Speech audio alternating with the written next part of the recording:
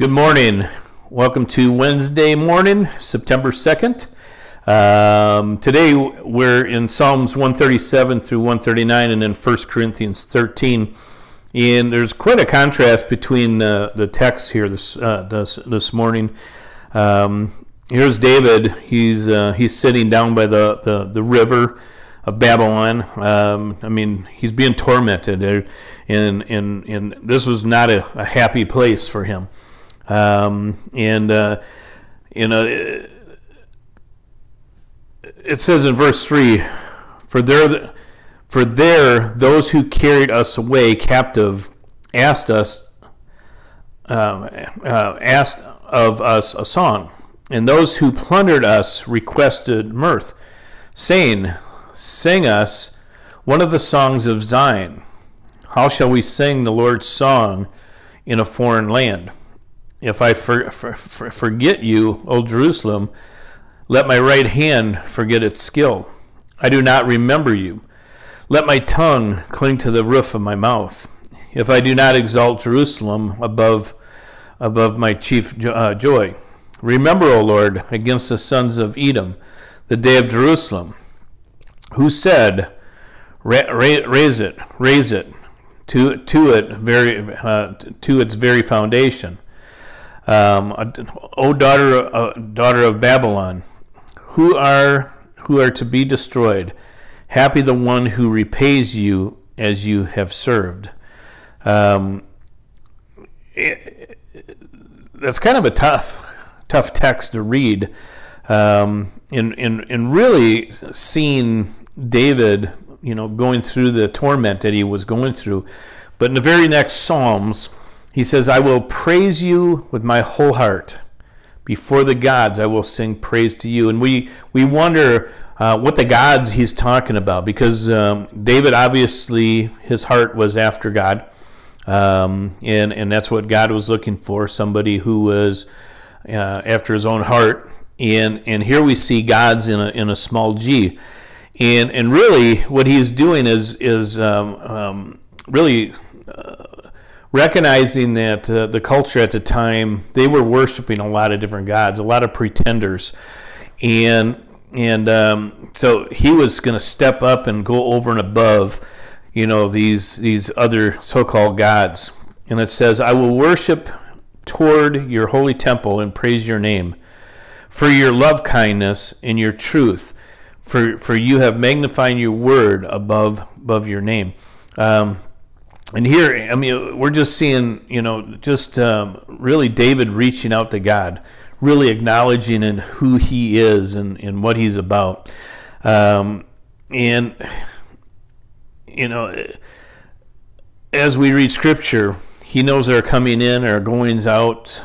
He knows every aspect of us. He knew us before we were even born.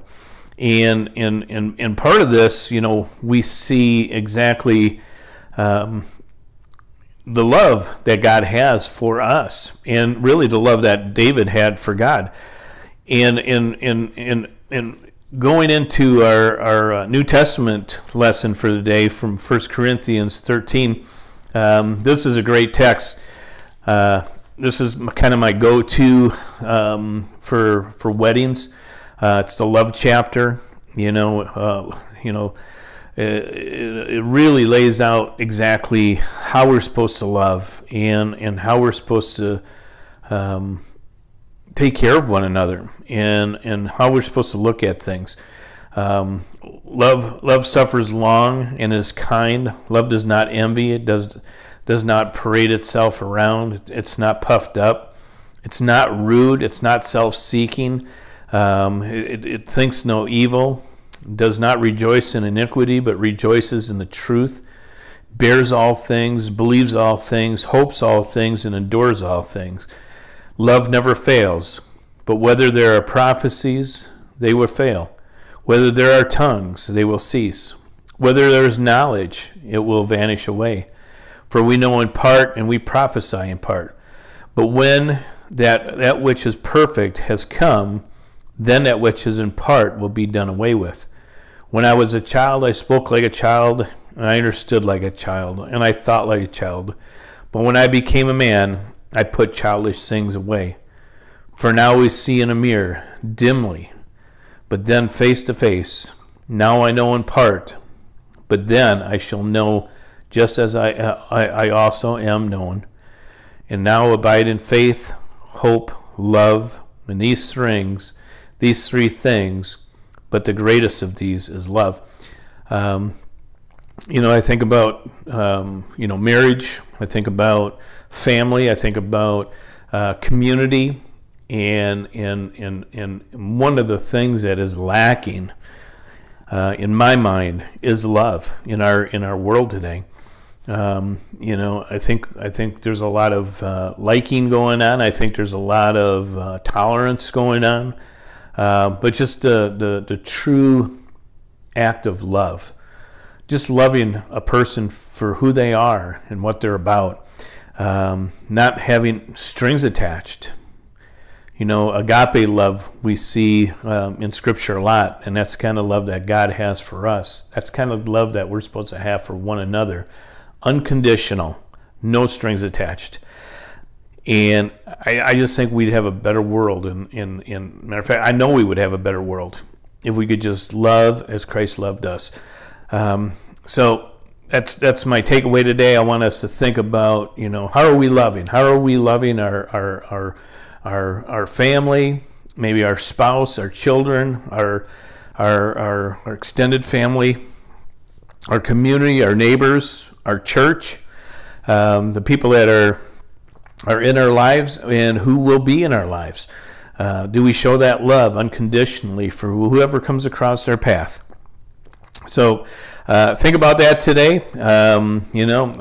I know I don't want to be just a sounding cymbal out there, a clanging cymbal. I want somebody to be able to, look at me and feel loved, know that they're loved, and with that is just being able to pour into one another. And again, the ultimate part is being a witness, being given testimony. And sometimes with words if need be, but without words, that people can just see by my actions and by your actions the love that we have for Christ and what he has for us and how we can pass that on to other people. So have a great Wednesday today. We have fireside chat tonight at 7.